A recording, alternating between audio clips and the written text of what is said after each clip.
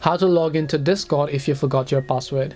Hi everybody, welcome back to our channel. In today's video I'll guide you on how you can log into Discord if you forgot your password, so make sure to watch this video till the end.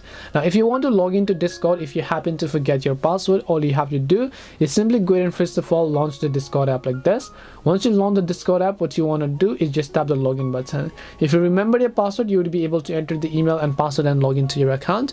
But if you don't remember, then here you'll find the option called forgot your password, so tap on it. Once you tap on forgot your password, first of all just make sure you enter the email address associated with your Discord account, then tap the forgot your password button over here. So let me just tap on forgot my password. Once it's done that, it's going to take me to a new page where it's going to send an instruction. So first of all, it's also just going to ask me to simply go ahead and then verify this puzzle. So I'll just go ahead and then actually go ahead and verify this puzzle here as well. Once I verify the puzzle, so let me go ahead and repeat it. I'll just verify the specific puzzle over here, and once I've verified it, it's going to send an instruction to the specific email address. Once it sends an instruction to the specific email address, you'll be able to successfully reset your password and then log in accordingly.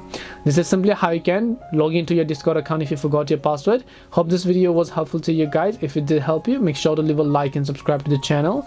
If you have got any more questions, feel free to leave them down. Thank you very much for watching till the end, and see you in the next video.